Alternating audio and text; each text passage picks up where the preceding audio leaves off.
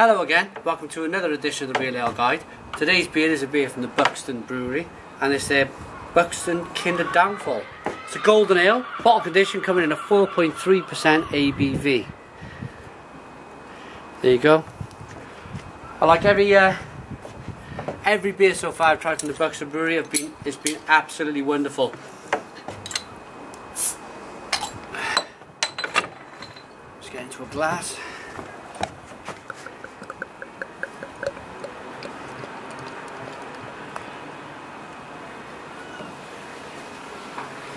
That'll do for now because it's bottle conditioned.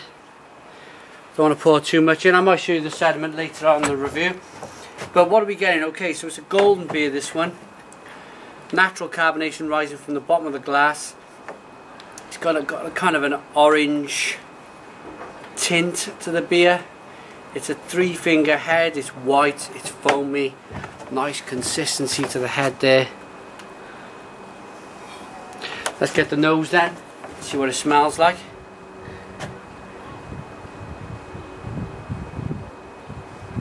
And it smells like all golden ales should smell like. It's a lovely sweet malt,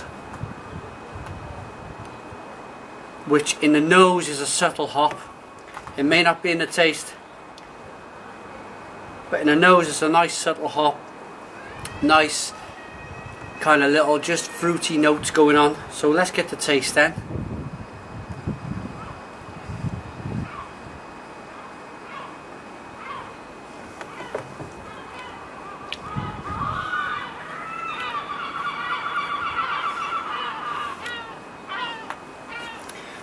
And that is a fabulous beer. That really is a fabulous beer. You're getting the sweet malt to begin with.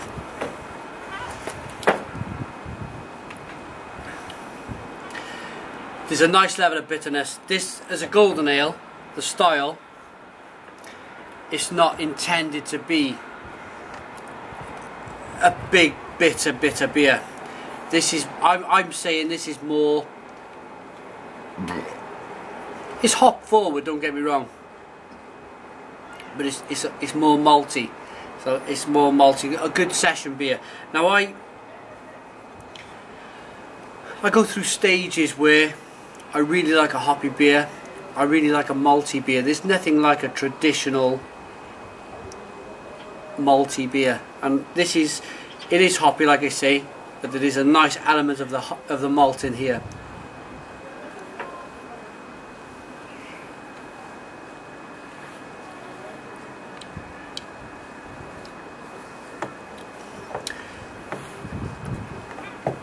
But then on the second taste,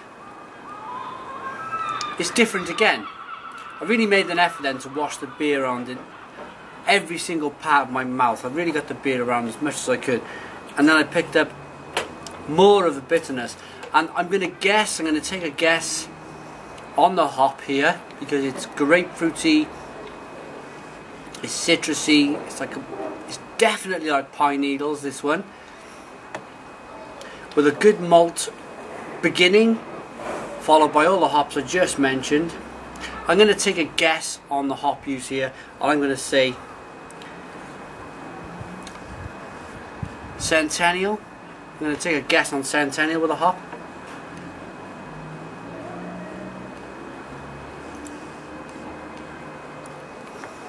But it's ideally suited, it's 4.3%, it's ideally suited for sessioning.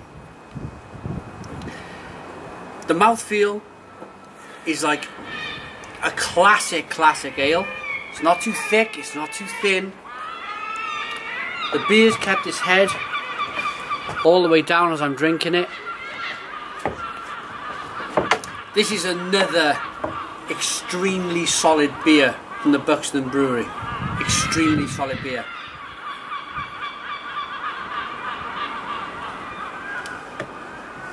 And in sessioning terms, if you ask me, out of all the Buxton beers I've reviewed so far, out of the Axe Edge, the Black Rocks, the Imperial Black, Tsar, I've done a few more of their beers. The Moor Top, oh mind you, this and the Moor Top.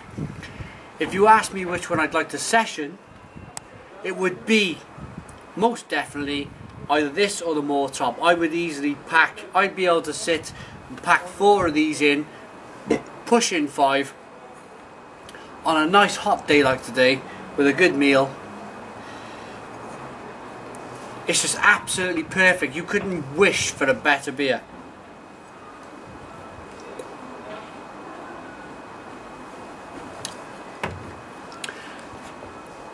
Right, it's bottle conditioned. It's the second fermentation process with the beer.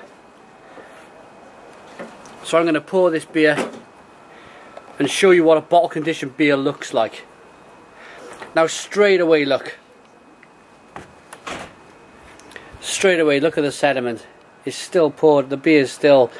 Look at that.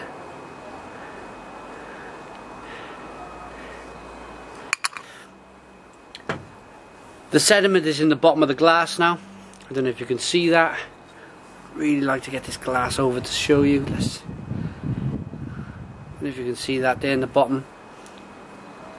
Plenty of sediment. It kind of looks like it's been mixed in with a bit of milkshake. It's kind of very, very creamy looking. It's a massive head. Now, why, if you're watching this from the first time, if you know about real ale, you don't need to be, for me to be talking to you about this, but if you're new, if you've caught this review by complete accident, you want to know what a bottle conditioned beer is. It's the second fermentation process. It causes the beer, gives it a bit of sparkle. I wouldn't want to age this beer. It's meant to be for aging, but I wouldn't want to age it because you're going to lose all the hop flavours. So drink that while it's fresh.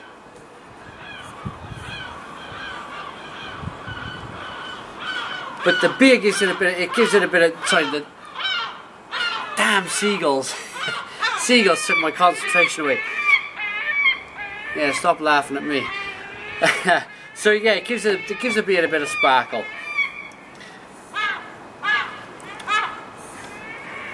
Rating.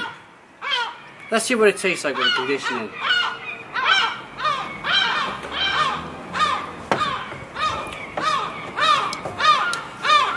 It just gets just a little bit. It becomes a little bit. I call it chalky. It becomes a little bit chalky on the tongue. But if I was drinking this beer off camera, I would pour all that in anyway.